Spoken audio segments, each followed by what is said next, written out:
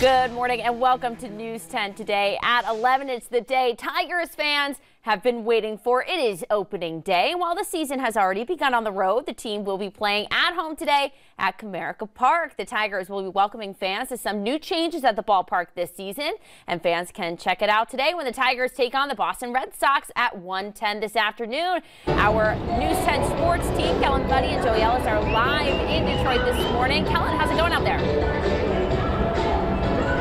Yeah, hey Maureen, it is a beautiful day for baseball. It's going to be a little nippy, but that's all right because everybody here is excited for the home opener for the Detroit Tigers. As you mentioned, the Boston Red Sox are in town. It is a great day to celebrate a new year of Tigers baseball. You mentioned those changes. We have a shorter outfield wall. We'll get some video of that and we'll show you guys a little bit about what that is all about. The sun is a little bit shiny.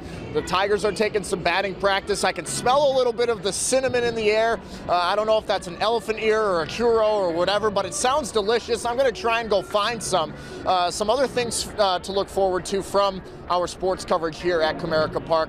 These fans are tailgating outside. They are chomping at the bit to get in here at Comerica Park, and it is going to be a very exciting time. We're going to maybe get some sizzling hot dogs on the grill, and I think these fans are excited to see a new year at Comerica Park and a new year for the Detroit Tigers. So we're going to go get some batting practice action and maybe that churro or elephant ear or what have you. So I'll send it back to you, but for now, live at Comerica Park, Kellen Buddy.